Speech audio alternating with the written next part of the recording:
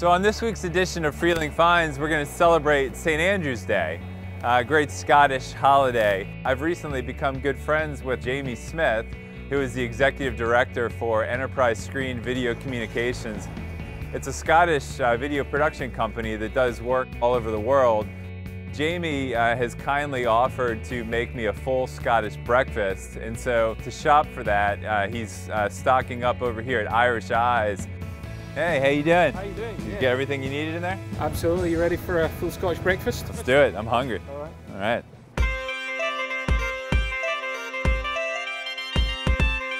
Most of it's fried, some of it's grilled, and it's an experience that will last you all day. So I think we should start with haggis.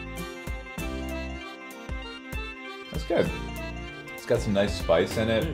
Kind of like a mild sausage, I guess I would say. I think the reason people are most afraid of it is when they do actually read the ingredients. Right, that's the key thing. Just don't know what you're eating. Just don't read the ingredients. Right, exactly. That's my top That's tip. my philosophy. So, next item on your plate. This is a kind of sausage. Okay. It's called Lorne sausage. Essentially, it's a pork and beef mix with spice through it. Some people call it square sausage because it's literally square. This is our potatoes here. Okay. It's called a potato scone. So that's your tatty scone, as we would call it.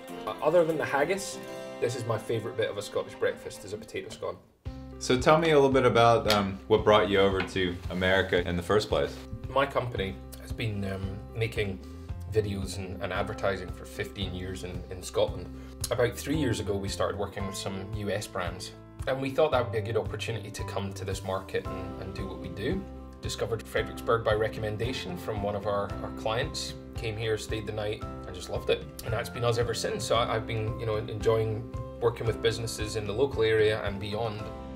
Well, Jamie, that was really a outstanding breakfast. It was great learning more about the Scottish cuisine. So that's it for today's edition of Freehling Finds. And join us next time when we take a look at the Downtown 31 events going on throughout downtown Fredericksburg in the month of December. So thanks for watching.